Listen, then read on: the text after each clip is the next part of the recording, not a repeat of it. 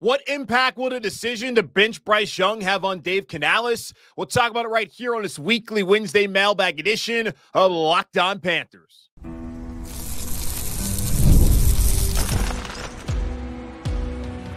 You are Locked On Panthers, your daily Carolina Panthers podcast. Part of the Locked On Podcast Network, your team every day. Welcome into another edition of the Locked On Panthers podcast, a part of the Locked On Podcast Network. I'm your host, as always, Julian Council, talking Carolina Panthers with you every Monday, Tuesday, Wednesday, Thursday, and Friday. Your team every day. That's our motto here on the Locked On Podcast Network. Subscribe or follow the show for free on YouTube or wherever you listen to your favorite podcast. And be sure to follow me, Julian Council, on Twitter at Julian Council, where on Wednesdays, like today, throughout the rest of the regular season, I'm going to be answering your weekly Wednesday mailbag questions. And what I need you to do is either at me or DM me. And of course, if you feel like it, follow me on Twitter at Julian Council to get your questions in immediately following all the Panther games. Don't get a question in on a Thursday or a Friday or a Saturday. Wait till after Sunday. Get them in right away, and I'll get to them on Wednesdays throughout the rest of the regular season. Today's episode of Locked On Panthers is brought to you by FanDuel. Now through September 22nd, the days are counting down.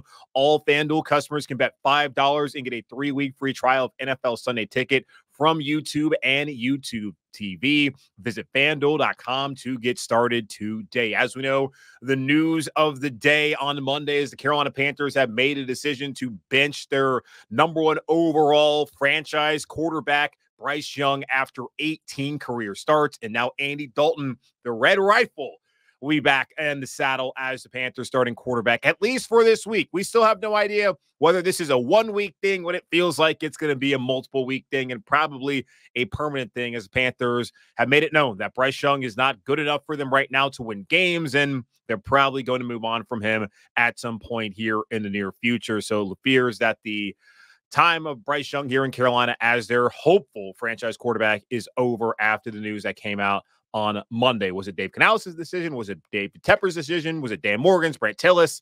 I guess we'll never truly know, but y'all know where I'm leaning towards. I'm leaning towards the man who has run this franchise into the ground, and that is David Tepper. But without further ado, let me go ahead and answer your weekly Wednesday mailbag questions, starting with Dave Canales and what all this means for him. Matthew asking, do you think this move this early means the coaching staff is on the hot seat? We saw just a year ago, 11 games into the season, Frank Reich was fired by the Panthers, by David Tepper, and a big part of that was his lack of development for Bryce Young, but also we saw a lot of things from that team, just penalty-wise, that just made you think that he may not be the right guy. He was coming off a season in Indianapolis where he was also fired mid-season. Felt like it had kind of passed Frank by as far as the game goes. But either way, made that decision. They brought in Dave Canales, and after 2 weeks, they've already decided to move on from Bryce Young for the time being. I think probably permanently, but at least for the time being, he's not their starting quarterback. And that's the thing about this that really has me kind of befuddled. Like, I understand, like, Bryce has been bad. So if he was going to keep playing like this, at some point in time, the Panthers are going to have to make this decision to put him on the bench and to possibly move on permanently. I just felt like it would take a little bit more time. Now, how much time can you waste? As we saw the frustration from Adam Thielen on Sunday, Deontay Johnson's clearly frustrated. There was a moment on TV where we briefly saw Bryce interacting with Taylor Moton, and he had a little look at Bryce being like, what are you talking to me about right now, man? So this was going to be a situation where eventually, if he kept playing like this, the Panthers are going to have to do something just to try to not to lose the locker room. But the sole reason they brought in Dave Canales and that they moved on from Frank Reich and Thomas Brown, that entire offensive coaching staff, and fired Scott Bitterer and went out there and brought in Dan Morgan as a general manager down the hallway, that hallway elevation, brought in Brett Tillis, and all the moves they made this offseason was to help Bryce Young. So it's kind of interesting that they've come to this conclusion early on. And it's certainly possible that Dave Canales understood that while he came here to work with Bryce, he also came here to win games, that he's the one who went to David Tepper and talked to him about making the change. It's possible that was the case. I think it's not the most likely scenario, but it's certainly possible that's how things actually played out. But yeah, I mean, I don't know. Like Ryan Clark of ESPN, I heard him on Monday. He was talking about how this move actually proves that Dave Canales isn't tied to Bryce Young. I do think that Dave Canales and Dan Morgan are certainly tied to each other, and I felt like those two would be tied to Bryce Young for this season and next season, as I saw this as more of a 3-year proposition once they drafted Bryce, really 2 years for those two, and maybe even 3 years as that's the end of his rookie deal to figure things out, whether he is the right guy for them, and possibly 4 years, have the exercise 5th-year option. But it seems after 2 weeks, yeah, maybe he's not tied to Bryce Young. Or Dave Canales realizes that I'm in trouble because David Tepper is an owner who is always meddlesome and is someone who has shown a lack of patience and an inability to see anything through when it comes to the Panthers quarterback situation or just constant rebuild that we've been going through here over the last 4 or 5 seasons in Carolina. And it feels like it's going to take over a decade to get things finally right here at this pace that we're going at currently in Carolina. So we'll see. I don't think that Canales should be on the hot seat at all. Should he be taking some heat for the lack of development from Bryce Young? Possibly.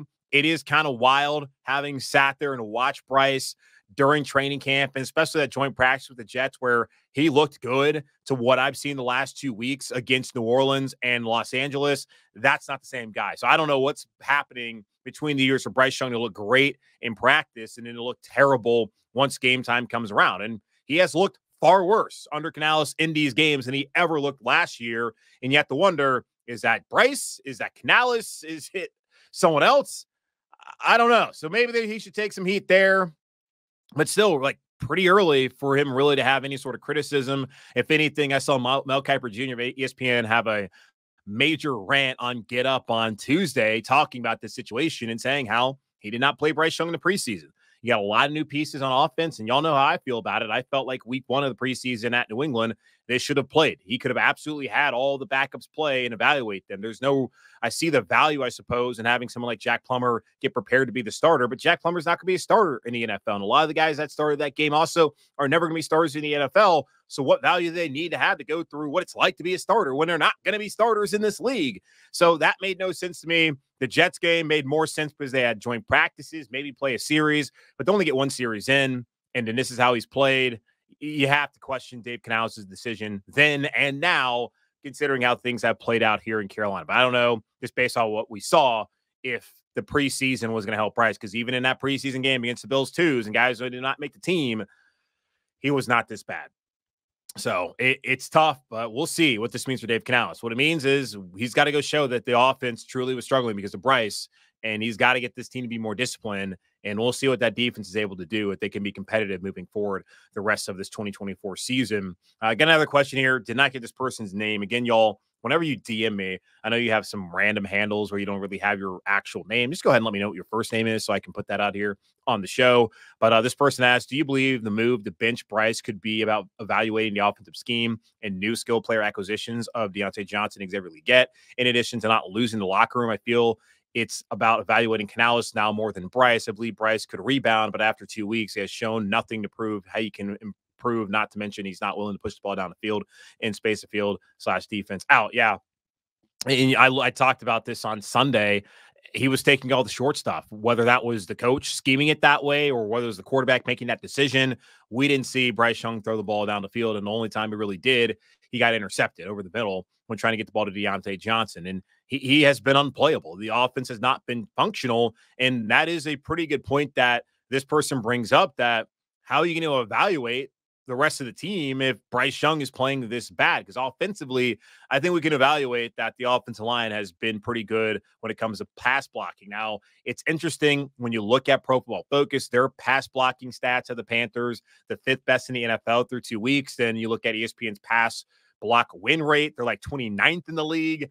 I don't know which one to believe, but I know what I saw the last 2 weeks, and it's that Bryce Young has not faced a lot of pressure. So I'm inclined to believe what Pro Football Focus has put out there, as it's not like Bryce has been under siege like he was throughout the entirety of last season. He has had pockets that he has just not trusted, and I bet that's a part of frustration that we've seen from a guy like Taylor Moton on Sunday during that brief encounter with Bryce Young on the sideline. So, yeah, like offensive line, you can evaluate them. They're doing a decent job run blocking, not the best job, and they're doing a good job protecting the quarterback. And as far as receivers, are they open? I think so. And you saw Jay Feely on the broadcast on Sunday point out that oh, well, where's he going to go with the ball? This is a coverage sack. But he's like, oh, wait, never mind. Adam Thielen's wide open. And then that's when we see the Adam Thielen meltdown on Sunday, which really was a red flag where, oh, wow, we may already be done here 2 weeks into the season when it comes to the Bryce Young, Dave Canales experiment here in Carolina. So, yeah, I think that in order to know what you have in Leggett, who did not get a single target on Sunday, to know what you have in Deontay Johnson, you know what you have in Thielen and the rest of the offensive, at least passing talent, receiving talent, then, yeah, you needed to make this change. And about the locker room, losing the locker room, like that was going to happen eventually, and maybe it was already happening. I'm just having a hard time believing after 2 weeks and him being named a captain, and I brought this up even before they named captains, it seems like every NFL starting quarterback's named captain. Does it actually mean he's a leader, or is it just what happens because you're the quarterback? It feels a lot like it's just what happens when you're the quarterback. And someone asked me, does this mean that Bryce Young, who's still a captain, does he go out there during a coin toss? I guess so, man. That's going to be embarrassing for him. I feel bad for the guy. You would kind of rather just strip him of the captaincy at this point in time. But I suppose there's a reason they named him their leader, probably mainly because he's a starting quarterback. But that's where we're at right now with it. So, yeah, if he was going to continue to play like this at some point in time, they were going to lose the locker room. And Canales maybe already saw it happening, the cracks, and decided, let's go ahead and do this. Or, of course, David Tepper stepped in and said, I've seen enough. Get him out of here. Let's see the red rifle. All right, so let's take a quick pause here. I'll come back and I'll answer more of your weekly Wednesday mailbag questions here on Locked on Panthers. Football is finally back, which means it's time to order your favorite game day food, snacks, drinks on DoorDash without missing a play. My ultimate spread on game day is always just a large pepperoni pizza.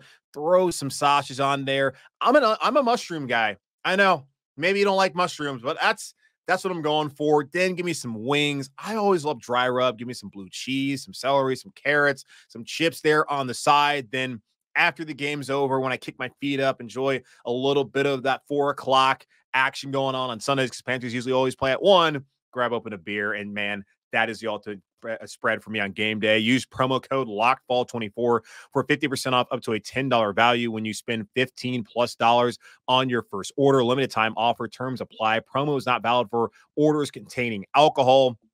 DoorDash, your door to game day greatness, your door to more. Download the DoorDash app now to order your game day favorites. Must be 21 and over to order alcohol. Drink responsibly. Alcohol available only in select markets. You've heard me talk a lot about FanDuel, America's #1 sportsbook. Well, we have something a little different for you, and we've had this for a couple of weeks now, and I'm hoping, because the countdown is on, y'all, now through September 22nd. All FanDuel customers, meaning that could be you, can bet $5 and get a 3-week free trial of NFL Sunday Ticket from YouTube and YouTube TV. Then with a YouTube TV base plan, you'll be able to watch every regular season Sunday afternoon out of market game. All you need is a Google account and a current form of payment, and you can cancel anytime. I have already told you and extolled the virtues of YouTube TV. I've had it for years. I love it. And now that you have Sunday Ticket, why not make the switch? And also $5 bet. That's all it is. 3 weeks free trial. Go ahead, get in on that. All you got to do is just visit FanDuel.com/lockedon to download America's #1 sportsbook. Let's get back to it. The weekly Wednesday mailbag here on Locked on Panthers. Now going over to Ian, who says, do you think the coaches and other players were as blindsided with how bad Bryce was the first 2 games as fans were? I know plenty of people think he's always been a bust, but even last year when he was getting pressured and sacked every week, he was able to hit open receivers a few times. He got to them. Yeah. I have to imagine they did. Again, man, I was there for half the training camp practices, and we saw the game, the series, that one drive against Buffalo, and that's just not who we saw. When he was under pressure against Buffalo, he ran out to the left and threw the ball to Deontay Johnson, and it was a strike. He's had an opportunity several times. We just saw it on Sunday and completely missed. I don't know.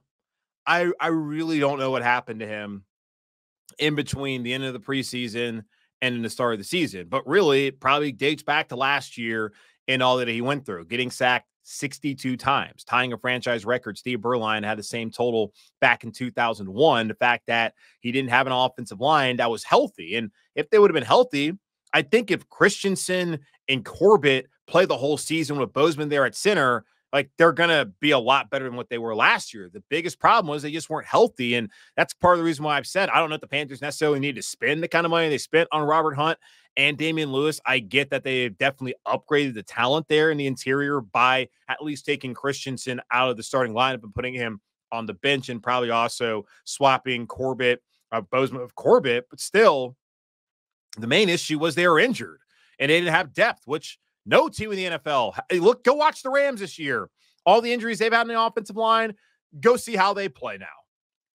They're going to have problems because they had a bunch of their starters get hurt, and they likely don't have enough depth to overcome it. And that's what happens when you have a salary cap league and you only have 53 guys active on the roster, 46 active on game. Like that's just what's going to happen. So that plays into what we've likely seen so far this season.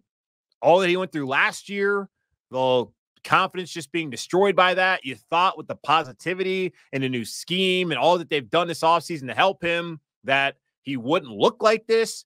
But yeah, you got to imagine that they got to be a little bit blindsided. Maybe they're not. If Dave Canales really did make this decision, possibly he foresaw this happening. But if he did, then like, why start him? Because I guess, well, you were brought in here to fix him. It's tough. It's really hard to understand. I mean, I understand in a way how we got here and probably what happened, but it still is jarring when this is not the Bryce Young that we saw. And this is a big reason why we get to the preseason and we talk about training camp, and I feel like it's all a bunch of wasted breath because you got to do it on Sunday, man.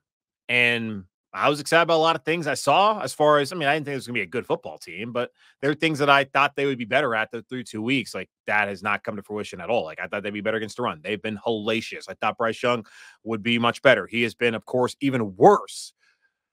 Yeah, I'm blindsided. I'm sure that they got to be to some degree. Maybe they saw it a little bit, but man, I don't know. Gio, how much do you think Bryce's personality / style of leadership was a factor in possibly losing the locker room in his starting spot? I mean, I get this question, it feels like all the time, because Bryce Young is not one of these rah-rah guys. And this comes from the 9 years of Cam Newton being here and just his big personality. And I get it. Cam was fun. He was polarizing for whatever reason, but he was fun. And I mean, I know why he was polarizing, but he was fun. And he was verbose. He had no problem being who he was. And that was a personality that his teammates flocked to, and a large portion of the fan base was able to flock to as well during those 9 years. And it has been different when you've gone from that to really think about the quarterbacks Panthers have had recently. It's not like Teddy Bridgewater was outspoken. PJ Walker, neither was he.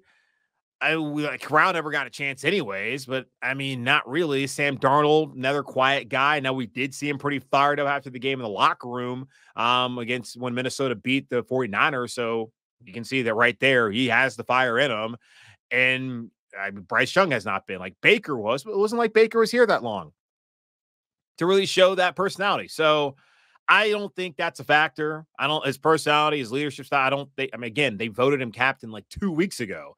So I don't think that was a factor, and I don't think he lost the locker room. I asked somebody on Tuesday, did Bryce lose the locker room? They told me they don't think that's the case, and they also told me that no one in that locker room seemed to be super broken up about it.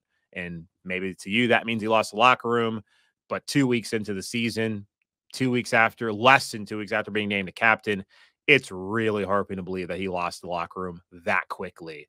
Jevin asking, is benching Bryce Young the clearest indicator yet that the Panthers leadership, the Teppers, Teppers have no confidence in their own long-term strategies with the team after giving up so much to attain the #1 pick? They spending so many resources building around Young, benching him in week 2 seems to me like an indicator that they have no commitment to a long strategy. No, they don't.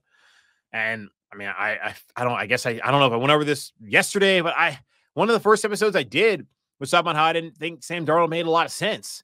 And I felt like the Panthers should just rock with Teddy Bridgewater. And I get it. He's not that good. Like, Teddy's out of the league right now. He went to Denver, wasn't much better. And really wasn't like Darnold was better that year anyway. So I felt like you got a quarterback who's capable. Your offense can function. Like we have seen Bridgewater here, a functioning offense. And then we've seen the last 2 weeks, Bryce Young playing a non-functioning offense. So I think now we can all understand, like we know what great quarterback play looks like. That Cam MVP season, I think 2017 as well, and years prior to that, he also was pretty daggone good. And we've now seen pretty mid-seasons like what you saw with Bridgewater. I mean, Kyle Allen for a period of time, even though he's turned the ball over a ton of times each week. And then we've seen like how bad it can really get with Bryce Young the past 2 weeks. So Bridgewater is functional. You had a functional quarterback. They should have focused on building the overall roster. And then when it made sense, put the quarterback in there. People bring up Kansas City all the time and they sat at Mahomes, but like they were a playoff roster that he stepped into. Same thing with Buffalo. All those years the Bills not going to the playoffs, they were a playoff team with Tyrod right before they drafted Josh Allen. You got to give these guys opportunities and drop them in there. And they didn't give up a ton of assets in order to be there. Like San Francisco was already a playoff team, had already been in the Super Bowl, and they gave up all that to get up there. And I guess they understand that, you know, only for them to be able to get a quarterback that high, they would have to give up a lot of assets. But we've seen with San Francisco didn't work, hasn't worked right now in Carolina, Denver, what they gave up to get Russell Wilson, that has not worked out with them. What Cleveland gave up to get Deshaun Watson from Houston, the roster building from those teams' standpoints have not made a lot of sense. Like the Browns still made the playoffs, but they did with Joe Flacco. The Broncos stink. And so far, it doesn't look like Bo Nix is any good. The 49ers, they were already a playoff team anyways, and they got lucky that Brock Purdy is that guy and that Kyle Shanahan knows the hell he's doing, and they've built a good roster. It's just one of those things where they have not seen anything through. Tepper couldn't stand the 13 games they had to watch Teddy Bridgewater, and they wanted to move on. They couldn't stand what they saw from Sam Darnold, even though when you give up a second, 4th, and 6, and then exercise fifth-year option, which I had no problem with them doing. Because if you're going to give up that amount of capital, of course you should exercise the fifth-year option and make it a 2-year proposition where we're bringing him here because we feel like with Joe Brady, with Christian McCaffrey, with DJ Moore, that he's going to be in a better position than he was up there in New York with the Jets. That was a thought process. That's why they gave up that. So, of course, you exercise fifth-year option. And I get you hadn't even seen him play, but it made sense. But you got to give him 2 years, and they didn't do that. They gave him a season. They brought in Baker. Baker won the job because, of course, he's going to win the job. And Sam, of course, he was hurt, but still, he was hurt as a second-team quarterback. And when he came in and played, he actually looked better until he turned into a pumpkin at the end of those last 2 games against Tampa and against New Orleans, but they just never been willing to see anything through. So, yeah, this is just another indicator that they have no confidence in any long-term strategies. And at least they seem to have a plan. When they traded up to get Bryce Young, they made it very clear to all the free agents we're getting a rookie quarterback. And they brought in the staff. They had work at quarterbacks. And we knew what they wanted to do, that they wanted to bring in a rookie. They wanted to build around him. They knew a great job of it that first offseason. But this offseason, it was very clear what their plan was. It was to build around Bryce Young. And after 2 weeks, we're back to square one where they need to find a quarterback. And this is clearly one of the worst rosters in the NFL. I've seen plenty of people out there nationally talk about how bad this roster is. And I agree. Like, Derek Brown's a great player. I think J.C. Horn is, but he has not played enough for people to know and really for us to sit here and to talk great about him all the time because he's got to be on the field. But offensively, like, think about this. Teddy Bridgewater, who did he have to throw to? DJ Moore, Curtis Samuel, Robbie Anderson, who had 1,000 yards that season, and even McCaffrey for a little bit. Look at what Bryce Young has this year. Deontay Johnson, been a Pro Bowler, okay, but is he better than any of the guys? Is he better than DJ Moore? No.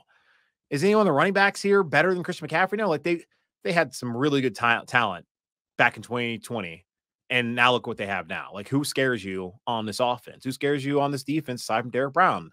Not really a lot of guys. So they got a long way to go, and we'll see if they'll see it through. But they certainly have not been willing to see through the quarterback strategy here, and we'll see if they're willing to see through whatever the long-term strategy is now here in Carolina as we're back to square one just based off of this decision that we saw play out on Monday. All right, now I'm going to take another quick pause, then come back and answer the rest of your weekly Wednesday mailbag questions right here on Locked On Panthers. Football season is back, and the best way to get to games this fall is with Game Time. Game Time has a new feature called Game Time Picks that makes getting tickets for your favorite live events even easier.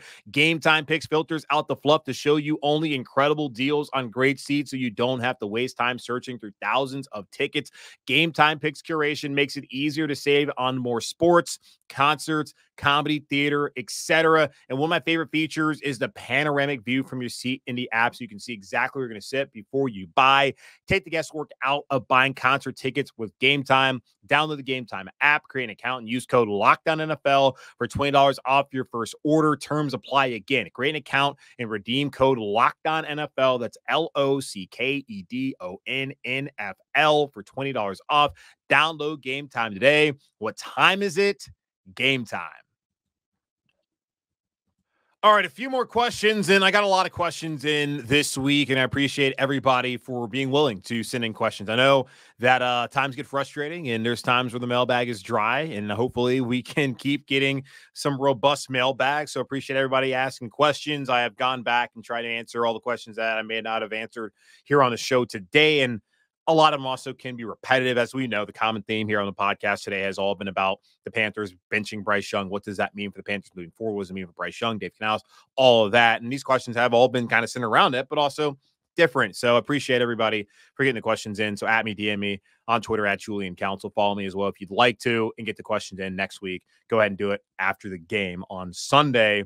Another question from somebody whose name I did not get, asking, is it possible for Bryce to sit for the rest of the year and have Canales develop him for the remainder of the year, draft an edge next year because the whole team needs help, and then try Bryce next year and draft a quarterback if it doesn't work out again, or will the front office just cut bait and move on? I feel like they're probably just going to cut bait and move on.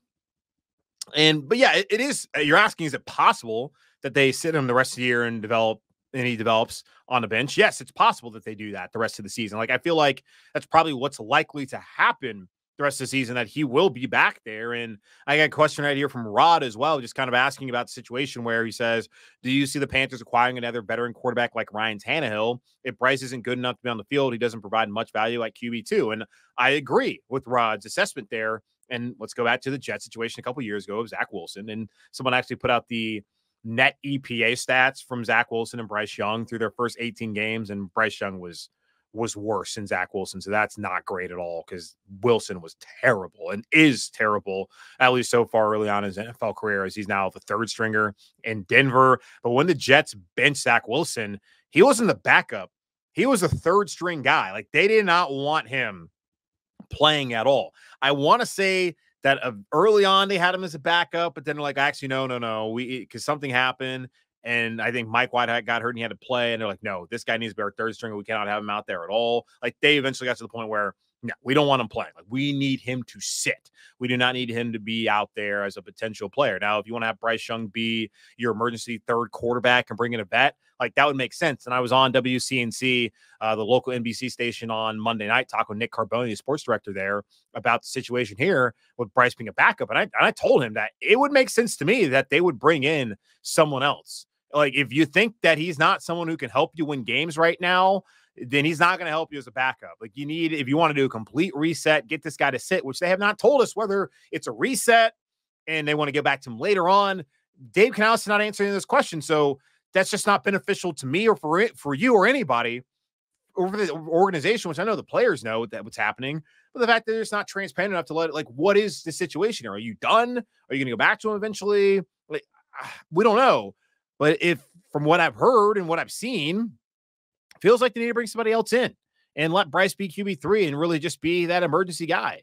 But looking at, as far as your approach there to the person asking me this other question, like, as I said earlier, like, I feel the same way I felt back in 2020.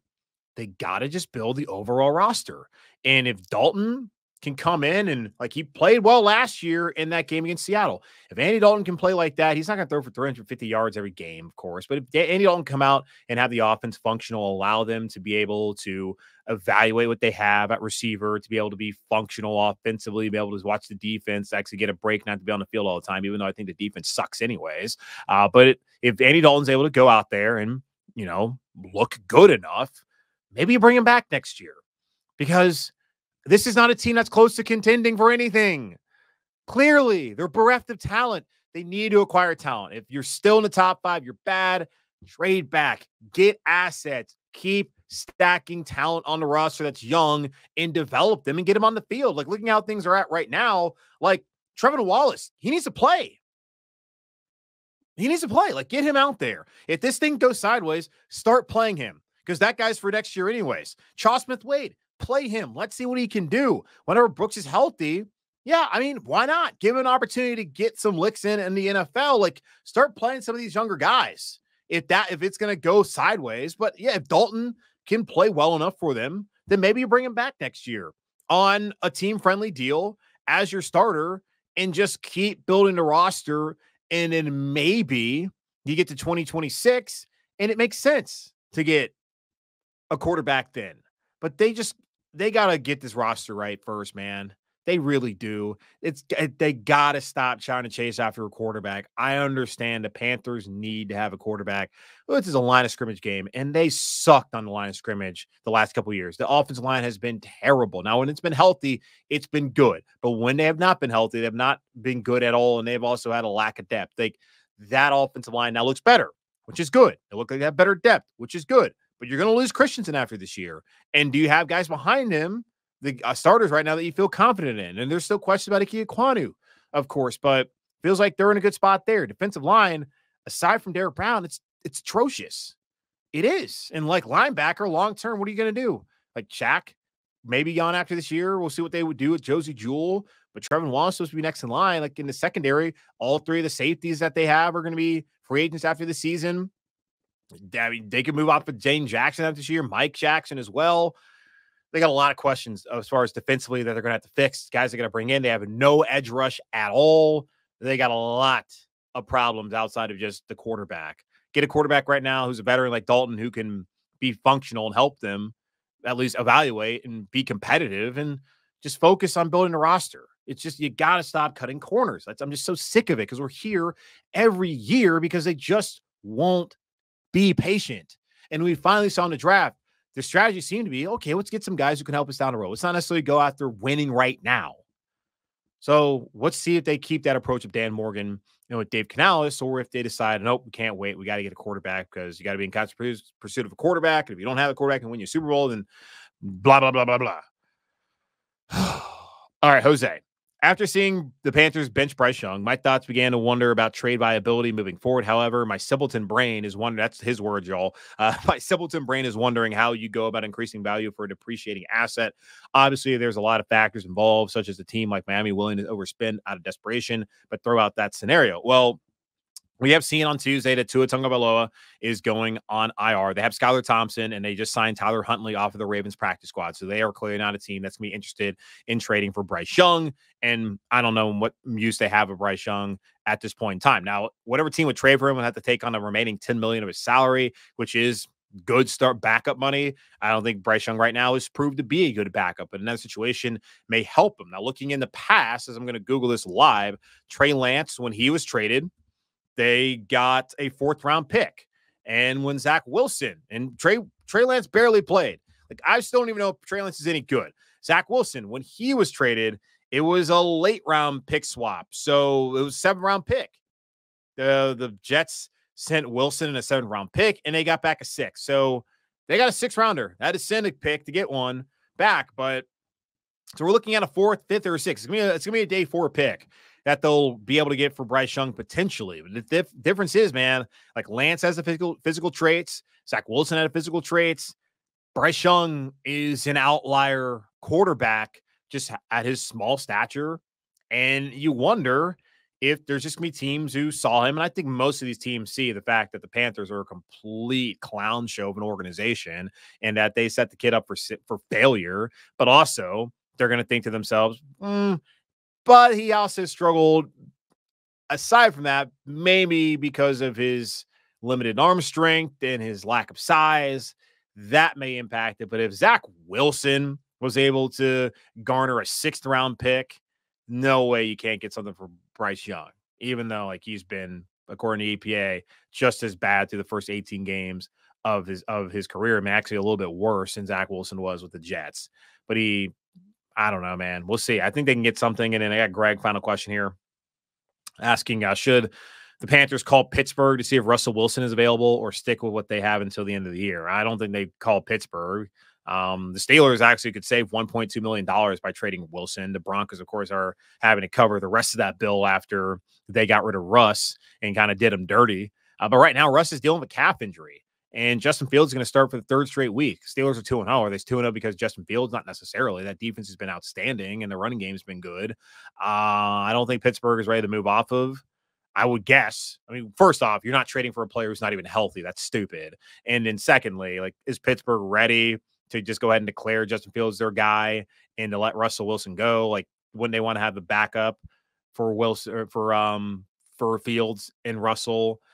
I don't think they need to trade any assets for a backup quarterback at all. If you want to go and sign someone like Tannehill off the street, that's fine. Stop giving up draft assets. That's part of the reason why you're in this mess in the first place, because you keep mismanaging your draft funds and you keep drafting just duds and you keep having no patience with the quarterback. Stop doing that. Stop.